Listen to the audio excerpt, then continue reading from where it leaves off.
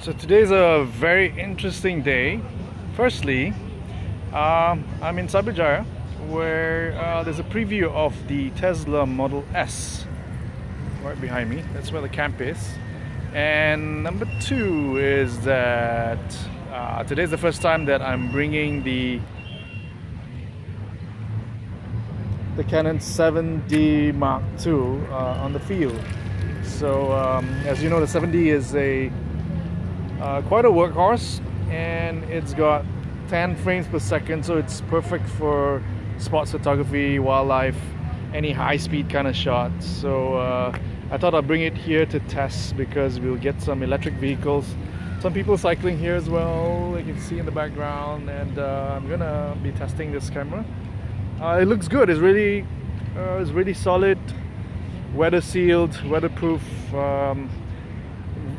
Not unlike the 7D that was before. I mean, it's been 5 years since the 7D came out, and it was a very popular camera, especially with the journalists. And if you're looking at high-speed photography, this is a pretty solid device.